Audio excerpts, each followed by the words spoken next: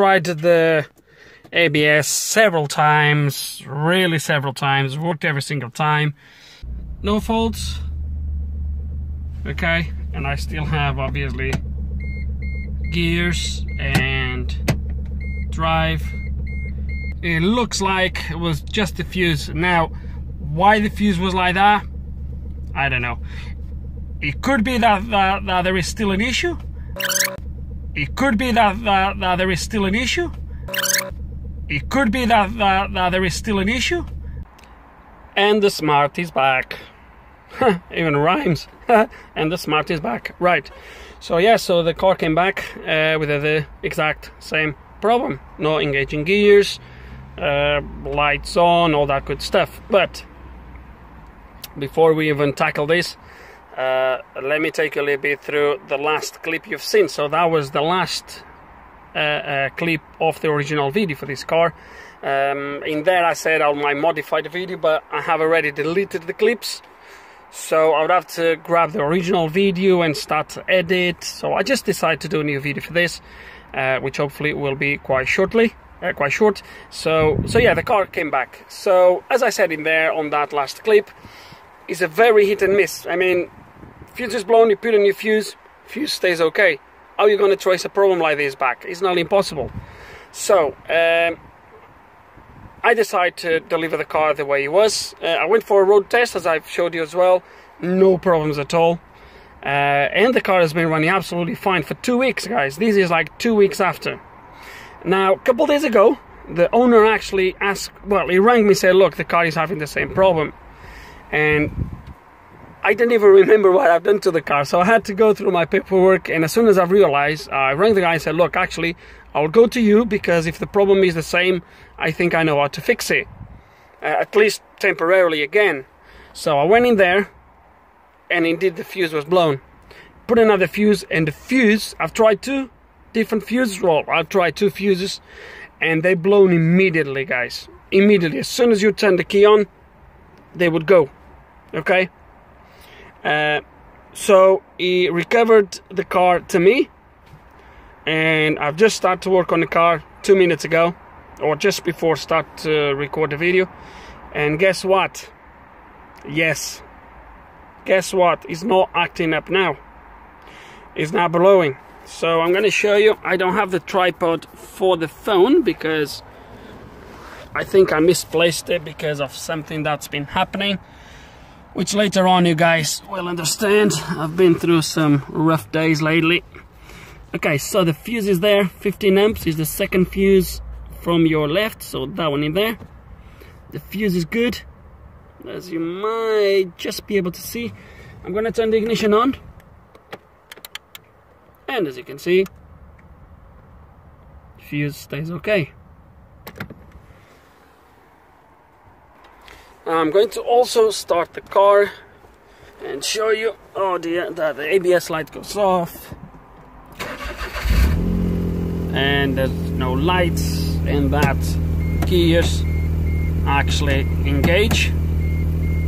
Okay, so I have drive again. Okay, so obviously you need to watch the original video, which I will leave in the description below, to understand what we're doing here now and why I'm starting to work on the car like this. If you are just watching this video, it will not make sense. For you guys that follow the channel, if you watch the other video, this will make much more sense. So I've done a little bit of work yesterday night, because I've worked a little bit on the car in the afternoon. Got it scanned, same problem, same fault in there from when the fuse was blowing, so same faults as the original video, etc, etc. I went through diagrams again, and there was one thing that caught my attention. So let me explain you this so it makes sense. So stay with me from now as I explain this. So what caught my attention, guys, was the following. On the circuitry, on the diagrams, fuse 18 on top of everything that feeds, that I've told you already on the other video, please watch the other video, but it feeds airbag, ABS module, and something else, I can't remember now. There is one thing that it fits as well, which is the buckle, the seat belt buckle switch. And it fits that with 12 volts. So there is one wire that comes straight from that fuse into the seat belt buckle, and from there goes back into the airbag module. And the thingy is this thing here. Oop, show you. This comes straight into this on the driver's side only. There's no, there isn't. There is no switch on the passenger side, only on the driver's side. And that made me wonder. Obviously the seat is going to be moved back and forwards. So I had to move the seat forward to get to the car. I'm a short guy, I'm not that tall. The owner of this car is quite tall, so the seat was all the way back. So I've started wondering, is that going to be my problem? And before I started this video, I've done a couple checks, and look what I found. I really hope the camera is going to capture this. Ah, crap.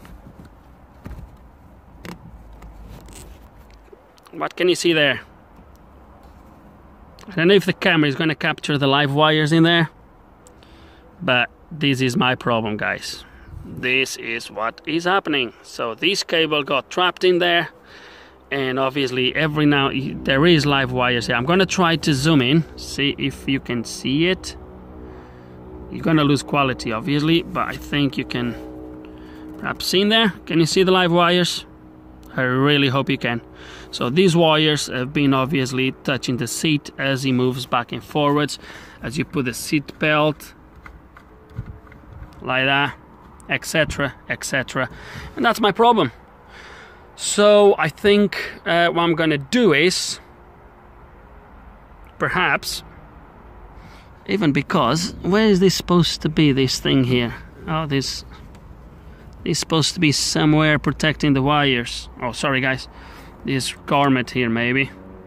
So let's go into perhaps remove the seat and get this repaired and protected from happening again, obviously. Okay, removed the seat, and now it's a little bit more understandable why this happened. So the wire, the cable is going through there, but the cable is actually supposed to go through there. That's why this garment here, because this clips in there. Okay, but the cable was through there, so that's why it started to go. And obviously you can see way better now exactly what is it. So there it is. Okay, so we're going to strip this insulation on the outside and see how the cable is, and isolate all these again, and put it back in place, and should be okay. And just before we do it, as you can see, the red wire is actually good. It's only the black, but even if these two wires would short, the only thing it would do is would say the seat belt was on when it wasn't, or vice versa.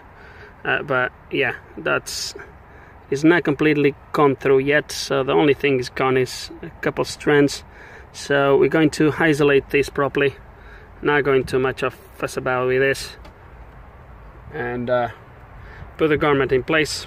Job done. And just one last thing, sorry about that. So another thing is, because the cable was there, look what happens when this goes that way. See, it was there, and that would trap the cable.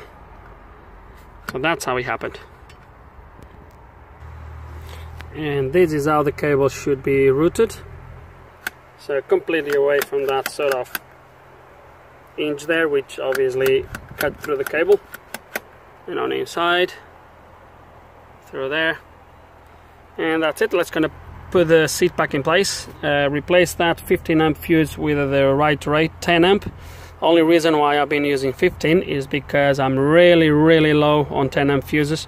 I think I have like a couple of them, believe me or not. So so yeah, I know it's not ideal, but yes, so we'll put the right rate in there. But for now, let's gonna put these back and test the car. Okay, all in place, the right fuse in place, All done.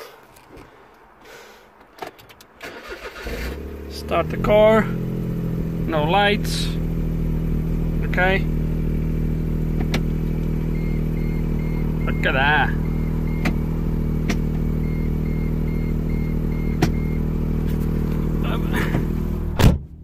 So the seatbelt light comes on when you close the door.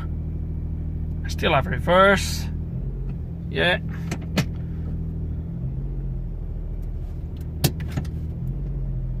Yeah, start half drive. Let me put the seatbelt in place. Whoop. Good stuff. Okay, so basically we found the issue this time, and I'm really happy with that, because it could have been an absolutely nightmare to find a problem like this, especially when I got here and the fuse was not blowing again. And literally when I went to look at the car a couple days ago, where the car actually was, the fuse was blowing constantly. I've tried 3 fuses and they would just gone immediately. And then I got here today again to work on the car, or when I worked on the car the first time when it was dropped here again, guess what, everything was good.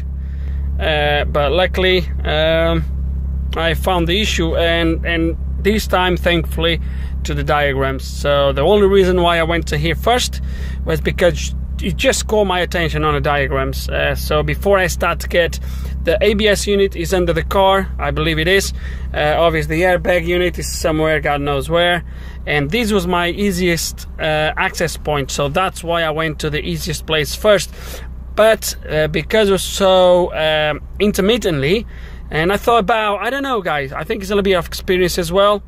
I've seen that to the buckle of the seat belt, and I thought, hang on a minute, the seat is going to move back and forwards. Could this be my issue? And actually was. So this time is resolved. I'm happy with that, and hope this makes sense to you guys as well. And that's it. Hope you enjoyed the video. Hope there's some information here you guys can find it useful. And like always, thanks for watching.